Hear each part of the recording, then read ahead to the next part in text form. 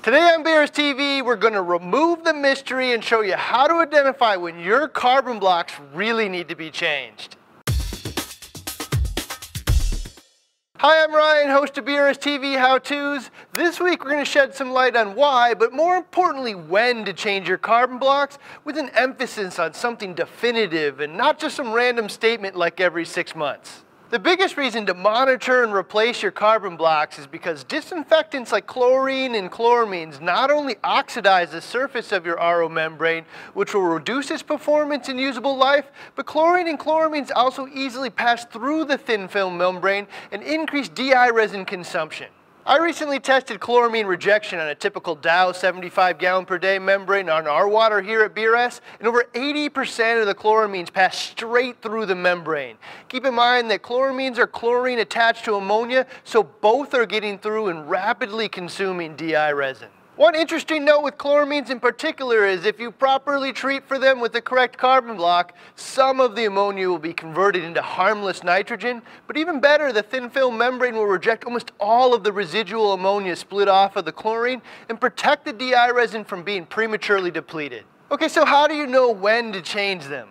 Well, advice ranges from every 6 months to a year, or you can even use a flow meter to measure the volume of water that's passed through the filter.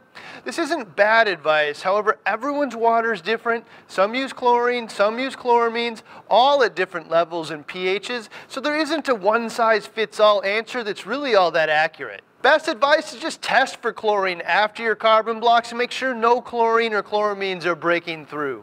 The easiest way to do that is to test with a total chlorine test strip like this one.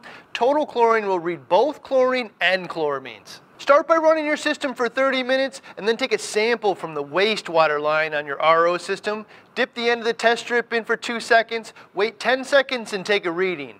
Personally, I would change the blocks if you get a reading of 0.5 or above. The reason I say wastewater line is because this is the water that's passed through the carbon blocks but not the membrane.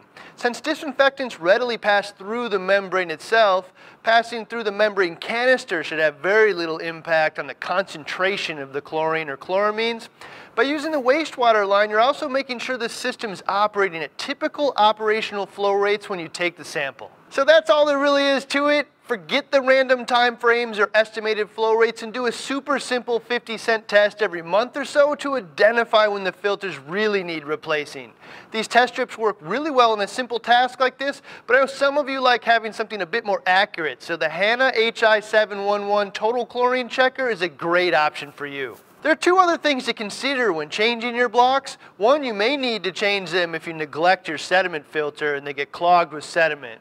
Easiest way to identify this is by checking the pressure gauge on your system or installing one, which will tell you if there's a pressure drop between the carbon blocks and membrane feed line. Most people also replace their blocks every year or so automatically as a preventative measure against biological or bacterial fouling as well. If you have any questions or suggestions on how to test or replace your carbon blocks, check out the comments area down below. If this is your first time with us, hit that subscribe button because we do 2 new reefing videos every week. See you next week with another episode of BRStv.